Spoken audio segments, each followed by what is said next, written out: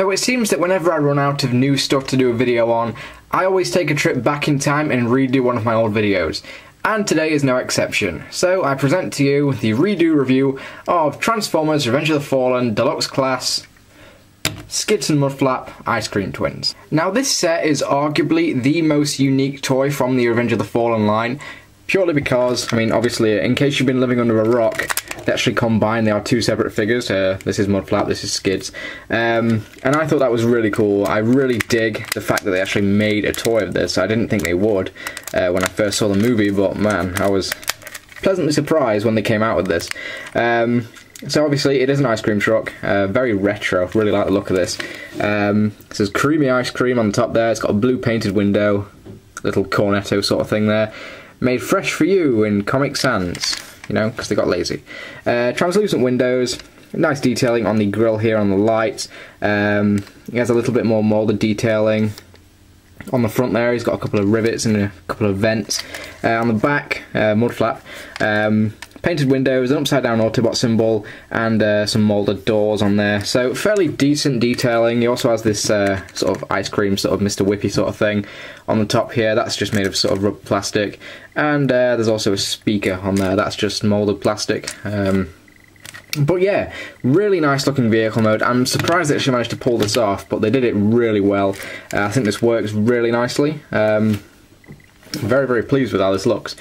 One thing that you should be aware of is that these tabs on Skids here are very susceptible to breaking. I mean, there's already some stress marks on there. In fact, this is the second figure I've had. I had to buy another one because, you know, those tabs broke and, you know, they couldn't combine into the ice cream truck. You can also see that there's some stress marks on Mudflap's little tabs there, so definitely watch out for that. Be very careful when messing around with these guys, but if you're careful with them, then they should be fine. Don't apply too much force to it, and yeah, you'll be alright. But anyway, there is the ice cream mode. So let's get them transformed into their robot modes. So to transform these guys, we're going to start with Skids first because he's probably the easiest. Just going to pull them apart. And for Skids here, we're going to take the bottom bumper here, just pull it down, like so. And then we can come around here, just pull the legs out, like that. Unpeg the arms from these sides here, like that. Take these little windows and just sort of push them up. Then we're going to push down on the grill here, and that will just spring up. It's all kind of spring-loaded, you have to sort of wedge it down. Then we're just going to take this and we're just going to rotate it around, like that. Take the arms, just lift them up here, like that. Now what we're going to do is we're going to rotate this waist piece all the way around, like that. And this is kind of fiddly to do, you've just got to sort of maneuver everything out the way. Once you've done that, it's fairly straightforward. Then we're just going to take this little piece here, just push that down, and ladies and gentlemen, there is Skids in his little robot mode. Now on to the other half, which is Mudflap. We're going to take these pieces here, just going to sort of fold them out like so, and it's kind of a pain to do. Then we're going to take these pieces, just fold them out as well. Unhook the arms from here. I'm going to take this back piece, I'm just going to try and unpeg this whole section. That really does peg in quite tight. So watch out for that, you could possibly break the joint. I'm going to come around here, take these pieces, just sort of fold them out. Now Mudflap is kind of fiddly to do. In fact, they're both kind of fiddly, but honestly, who the hell cares? With a vehicle mode as awesome as that, then it's fine. Anyway, lift these pieces up, try and get everything out of the way really. Lift his arms up, take these pieces, fold them around like that, and now the Autobot symbol is the correct way around.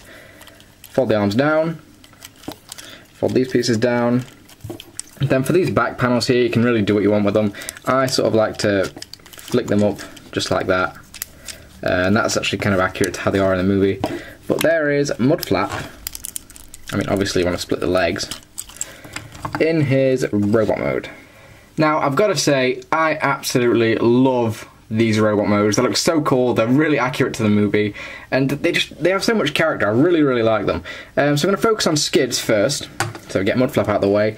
So here is Skids in his robot mode. You can see he's got a really goofy looking head sculpt, but he's got one eye bigger than the other. He's got the buck teeth there. I always kind of like the design for these guys. No idea why. Honestly, Skids and Mudflap didn't annoy me that much in the movie either. I think everyone was just overreacting. You can see he has one giant hand and one teeny tiny hand that's just molded in there. They both have that. Which is kind of weird. Mudflap is more noticeable. In fact, he's barely even got a hand. For articulation, the head is on a ball joint, but you won't get that much posability out of it just because of the way it is.